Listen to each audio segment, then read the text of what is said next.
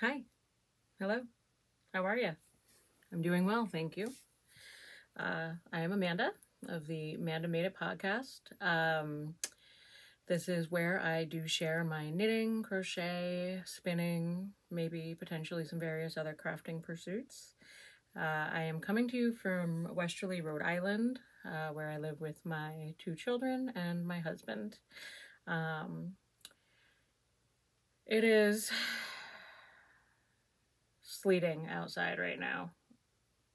Hopefully it is March 9th. It's a Wednesday, and I'm thinking this is going to be our last wintry mix of weather, potentially. It's New England, so there's always the possibility of some bullshit in April, but hopefully that will not happen this year. I'm just going to put this out there. There's a whole bunch of bullshit happening in the world right now.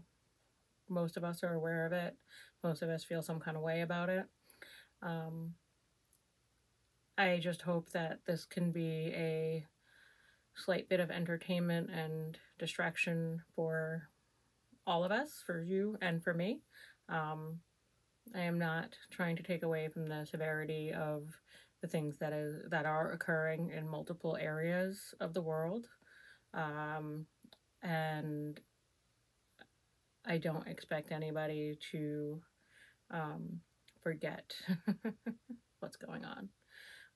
However, that is the last bit that I would like to say about that today, because I just want to have a little bit of fun. So anywho,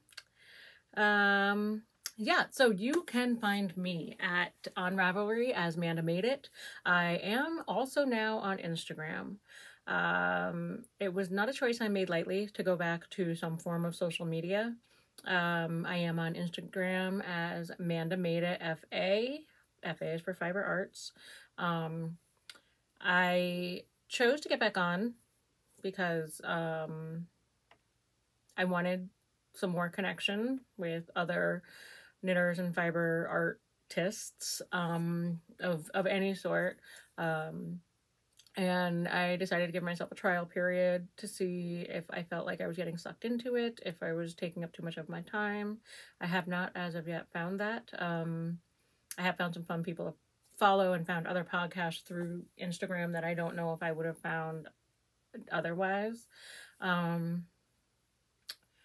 This Instagram account is solely for knitting, crocheting, spinning, fiber art stuff. My children may show up on it on occasion because fiber arts is in my life. However, this will not be a family account. I don't plan on sharing my weekend plans with anybody, that kind of stuff. So if I know you in real life, sorry, that's not happening. Anywho, just putting that out there. So Manda Made It on Ravelry, Manda Made It FA on Instagram. So with, I think that's like kind of all the intro stuff. So we're just going to go on to finished objects. The first finished object I'm going to talk about is this delightful thing that doesn't match at all what I'm wearing. This was a test knit that I did for the Crafty Garden podcast. Stephanie is her name. She is a knitwear designer. She also has just started her own little Shetland sheep farm. It's adorable. She has a podcast. It's really just fun to watch. And she designed this little wrap. I'm gonna back up and hold it up. Now this is it will eventually be a paid pattern, so I'm not going to give any specific details. She has not released it yet. I don't know when it's going to be released. I do think she has a couple more testers that are finishing theirs up. But I did this I had a Yarnable subscription for a couple of months and 2 months. So I had these 2 skeins of their plush sock in Summer Vibes, which is the blue one. And then the orange one was Sweet and Sour. I think it's an 80-20. And this was a really cool wrap because it is 2 triangles There's eyelet details on the edges and in the center meeting point. Let's see if let me move up a little bit. So that's really pretty. It is a very quick, intuitive, fun little knit. It's great for 2 skeins.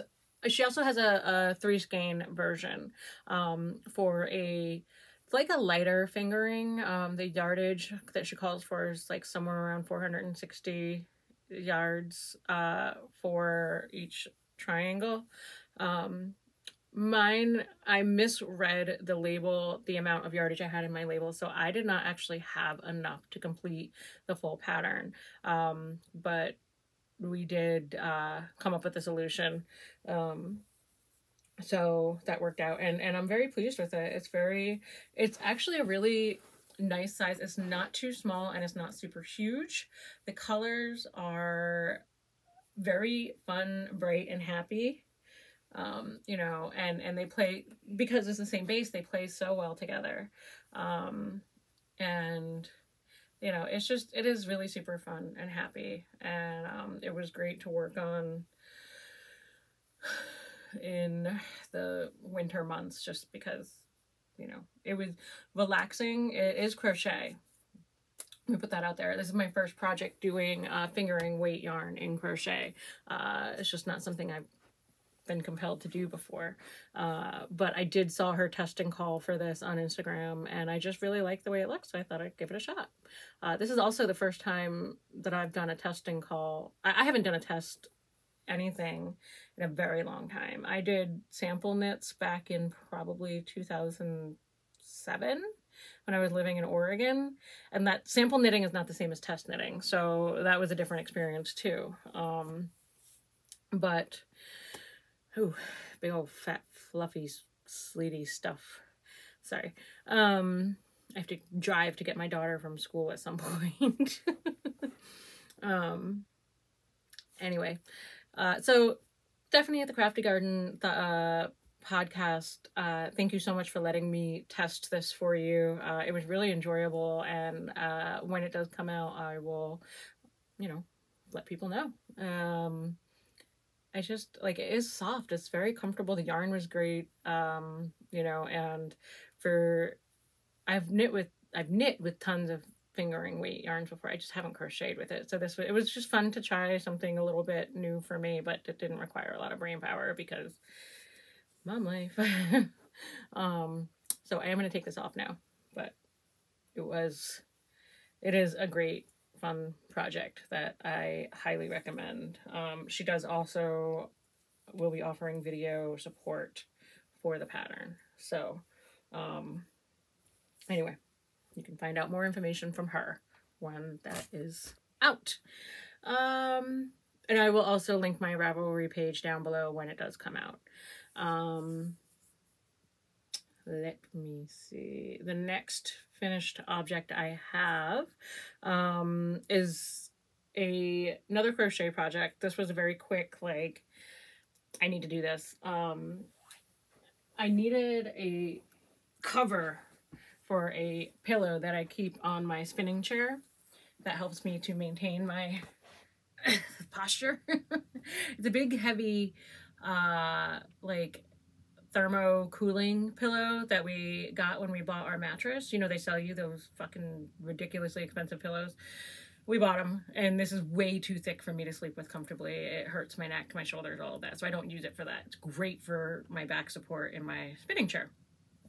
But it's cold, and I spin in my basement, where it's cold, and this pillow, like, it adds to the freezing element of spinning. So I realized I needed to make a cover for it. I have had this yarn, this green yarn, in stash for over a decade. It was some Vanna's Choice acrylic in the olive colorway. I think I probably got it at Ocean State Job Lot on sale, because that's what happens at Ocean State Job Lot. And it has mocked me for years. I have not known what to do with it. I made like a hat out of some of it, and a couple of other things, but I had enough to do something substantial, but I didn't want a lot of, just wanted this gone out of my stash. So I used every last bit of it. It is just I didn't use a pattern. I just chained as long as, as the pillow was. And then I did double crochet up.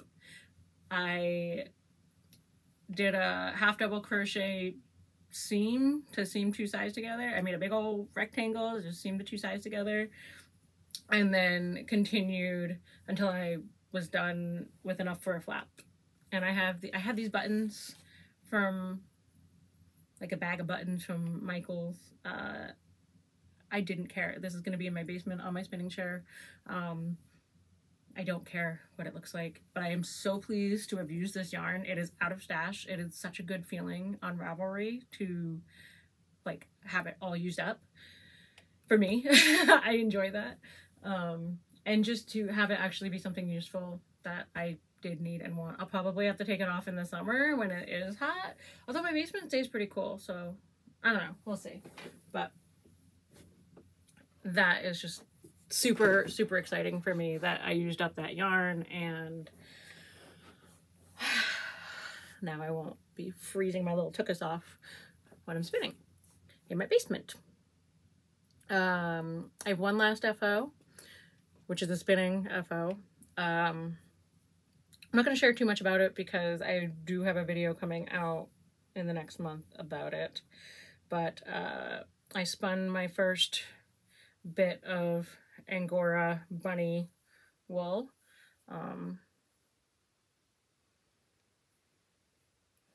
It was an ounce. I got it from Settlers Grove. I will link them below. The fiber was great. There was nothing wrong with it. I just think I'm less of a soft bunny fluff spinner and more of a toothy wool spinner. Although it was nice to spin with something that I hadn't spun with before. I got somewhere around like 43 yards for the ounce. I mean, it is super soft, and I am going to make something with it, but that will come more on that later, or another time. You can probably tell I'm just not that, like, it's just limp, floppy, soft stuff, which, you know, time and place for that, but I think I just prefer more oomph, you know. I'm just not a luxury person, I guess.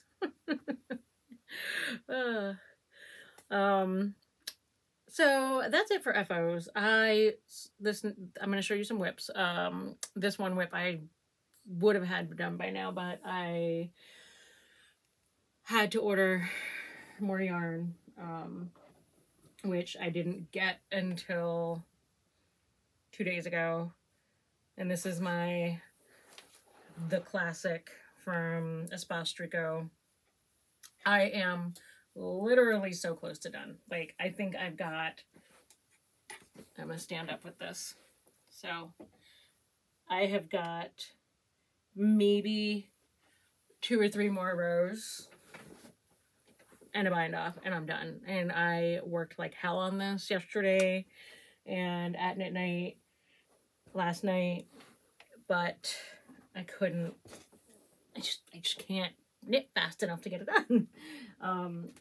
And I did start noticing a little bit of discomfort in my hand because I did knit so much on it yesterday. So today I have not worked on it so much, but it will be done by next time I podcast, whenever that might be. But yes, this is in the Knit Picks palette, the Pumice Twist colorway.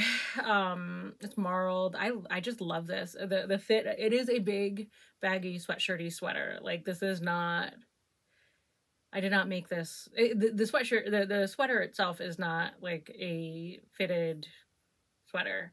But I am so pleased with how this is coming out. It's loose, it's baggy, but not like slumpy looking. And the yarn feels great. I do not find it scratchy at all. I know some would, but, you know, Knit Picks is where it's at if you want some budget-friendly wool yarn. You know, there are other people out there, but, you know, the reality is getting to a yarn shop is just not always feasible with schedules and children and things, and just ordering online. I mean, shit, you got to do it.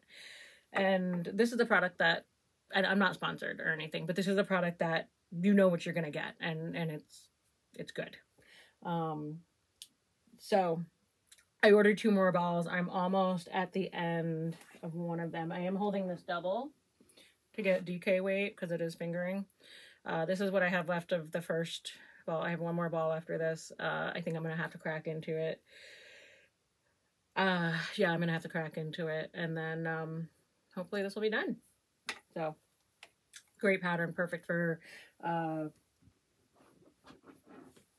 beginning sweater knitter. You know, or just anybody who doesn't want to concentrate too much. You know, there's twisted rib, which is fine once you get into the rhythm of it, and there's a little bit of short row shaping, but again, it's all like, it's just miles of, there's no sleeve shaping, so like it's perfect if you just need a do it kind of project. My next whip, so I had a let me grab these. I had a, what do you call it? Every month I kind of set like a craft goal list of things that I would like to get done, and not just get done, but that are actually achievable for me.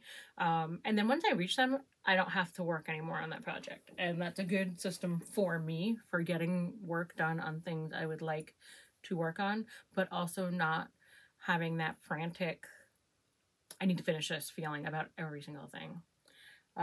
So the first one, I have 3 pairs of socks on the needles right now, which is something new for me, but that's okay. They're not all for me. Only 1 pair is for me. And this pair, which my goal for March was to get through the heels on it, and I did. These are for my mom. I had her measure her foot. These feel long. I don't know. We're gonna see. Like, if I just have to cut the toe and redo it, I will. That'll be another new thing I learn how to do. But the yarn is Lollipop Yarns in the Hard Day's Night self-striping sock set thing.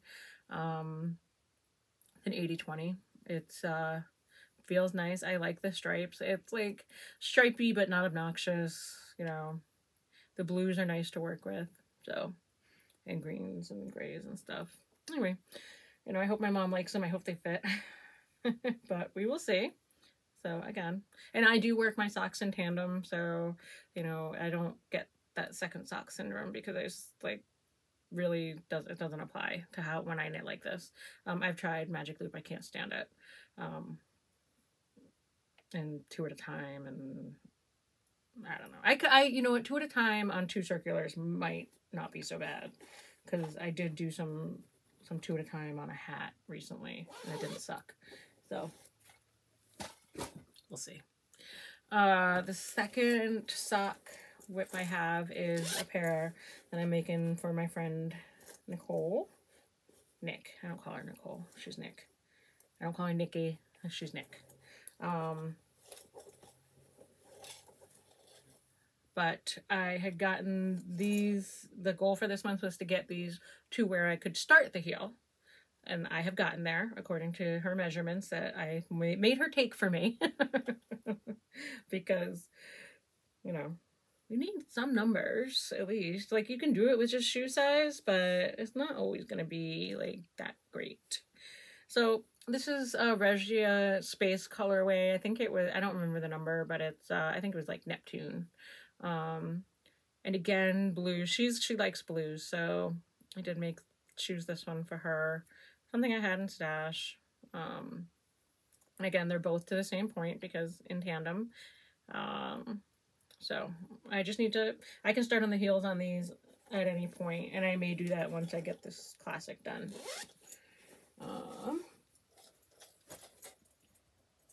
And then my third pair of socks is not blue. It's a pair for me that I'm making using yarn I had gotten from Knit Crate. It's their Cloud Sock in Honeymoon and Eclipse. And I'm striping them together. I had made my daughter a pair of spiral no heel socks in the Honeymoon, which is a lighter pinky color. And I have a ton of it left, so I just decided to stripe it in with, like Valentine's was around and everything was red and pink, and I had 2 blue socks on. I had these yarns. I wanted red and pink striped socks, so I'm making them. I think this is, I don't remember what the makeup, it has mohair in it, I know that. So it's probably, it might be, you know, cashmere, mohair, and merino. I don't know. I'll link my Ravelry page. So anyway, my goal for these is just to get halfway through the foot for the month. I will probably be able to get to the point where I can start the heels on these. So these are my 2 little socks. I just think the colors are so pretty. Like, they are speckled, but it's kind of hard to tell. So like the red has these really dark black, sorry, let me not cover my mouth, black speckles, and then the Honeymoon, the light pink, has like these orangey, yellowy speckles. They are very pretty together too, so it's fun. Okay. One other whip that I started actually when I was waiting. I started it, I don't remember when I started it, but maybe yesterday, day before. I have decided, let me center again. I started this hat with some yarn that my daughter and I had dyed with Kool-Aid. This was Knit Picks Wool of the Andes Bear, and we dyed it with grape and blue raspberry, I think, and maybe cherry. We did this several months ago, and I decided to make a hat for my daughter, and I'm just going to do a simple rolled brim hat. The kicker, though, is that I am knitting this only in Continental. Realizing that when I go on like some serious knitting, you know, binges, I do need to have some tools in my toolbox so that I don't injure myself with repetitive motion stuff. You know, I don't want to hurt myself doing something that brings me so much joy. So I've decided to kind of just have a Continental project on the go so I can, you know, pick that up to kind of change how my hands are being used, in the hopes that that will mitigate some of the stress that I may be putting on them. So that's that. I think that's it for my whips. I have a future cast on that has been presenting me with problems because I started swatching for it. And I've seen that this is, I know that this is a thing for people. Let me start with, I got this yarn from Skein Yarn Shop in East Greenwich, Rhode Island. And it's the Red Stag Fibers. Let's see, do I have I think I have the label in here. Yeah, Red Stag Fiber, Antique Rose colorway. It's in their Croft Fingering. It is a Superwash Blue Faced Luster yarn. And the color Antique Rose, I mean, it's freaking gorgeous. Like, it's reading pretty, a little pinkier. I mean, it is pink, but it's just gorgeous. It's a great color. And I had purchased this with the intention of doing a Tegna. And I was going to do the size medium in the Tegna, so I only got 2 skeins. I probably should have gotten 3 because I do think, so this is me getting gauge. Now, I know this is not a full proper gauge swatch, but the gauge is supposed to be 22. I guess I screwed up drop stitch there, but the gauge is supposed to be 22 stitches for 4 inches, and that's what this is. But it's almost, and I'm supposed to get that with a size 3 needle. I was so far off with a 3 needle. I went up 4 sizes. I'm on a 7. And the fabric on this is just a little, like, it's going to be see-through. Like, it's definitely going to be see-through if I use this needle. So I don't know if I want to do math, if I want to go down a couple needle sizes and knit the large, use the numbers from the large with a finer gauge. I don't have any experience with that. I have never done that, and I really don't know if I want this to be the first time I do that. So I'm kind of at a standstill with this because my options are, I have other yarn I could use, but I bought this specifically for the pattern, the Tegna. So I want to use it for that because this, this is the color that I saw the Tegna, and that's what I want. So I don't know. I will have to, I'll have to think on that some more. If you have any experience with knitting the Tegna, like, I know it has a ton of positive ease, but I need to look some more and figure out what I'm going to do. What else did I did get a couple of other things this week. This is not something that is going to really get used for a while, but this is the art of washing wool, mohair, and alpaca. It's about scouring your wool. It's a scouring and fiber prep guide, and it's by Mary of Camage Fiber Art. You know, the reality is that I am going to want to process my own fleece. I just know I'm going to want to do it. So I should probably try to learn how to, like, at least read up on how to do it before I do that. Like, I don't know how to buy a fleece, and you know, this is hopefully going to give me a little bit of insight before I go willy-nilly spending money on something I have no business buying. So we'll see. I'll let you, that's going to be a future project. I'll let you know how that goes at some point. The last thing that I picked up this week, well, because I had to buy more yarn for the classic, and I mean, you know, you don't just buy 2 balls and pay shipping. Like, you buy enough of something so that you don't have to pay shipping, because that's how this works. Okay. If anybody has any questions, that's how this works. So another pattern that I have had on my radar for a while that I really would like to do is the Soldotna Crop, also by Caitlin Hunter of Boyland Knitworks, who is also the designer for the Tegna sweater. I think she had a sale, and I had bought like 3 of her patterns. I think I got the Wellerman shawl as well. But anyway, so I decided to get some yarn for the Soldotna Crop. And I wasn't quite sure about colors, so I got a few different, I think I got 3 skeins of just about everything.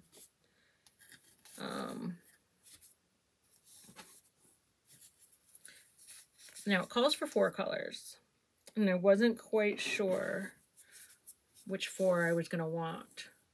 So it looks like there's 2 dark colors in it and 2 lighter colors. So, you know, these would be my options for the darker colors, I think. I really like this green, which is called, what is this called? Aurora Heather. I think it's beautiful. So I don't know if I would want this to be the all over. Basically, I don't know if I want this to be a more neutral sweater or to have that pop be a little bit more there. So these are my options for the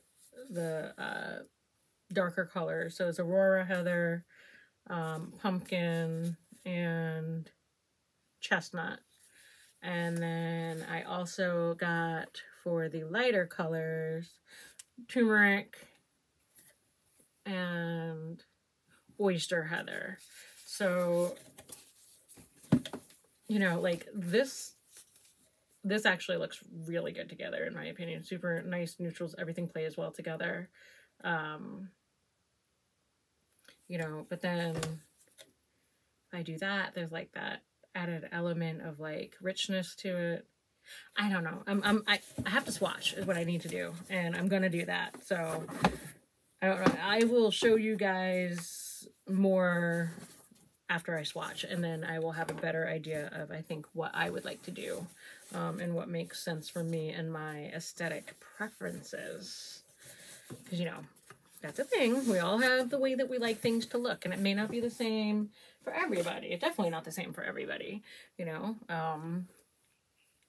Like, what I like to work with is bright colors and fun stuff, but what I like to actually wear, more on the neutral side.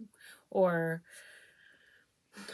like, I don't like the word conservative. Like, it bothers me, that word conservative, but I think I do like more conservative styles of stuff. I don't even know what I'm trying to say. You know, when you're younger and you have an idea of yourself and how you want to be portrayed and how you want to portray yourself, and then you get older and realize you were an idiot, and that or you've changed. Not that you're an idiot, that you have changed and you have grown, and that your tastes and preferences are different. Sometimes it's hard to reconcile that. So I think that's what I'm doing at almost 40 years old, is trying to reconcile 40-year-old me with 20-year-old me, when they both just don't get along well. So life stuff, not much is happening. My older daughter, who's 5, wanted a Karen haircut. So if your name is Karen, I don't mean to be offensive. She got the Ask a Manager haircut. She wanted it. I don't care. It's hair. You do what you want to it. And she looks adorable.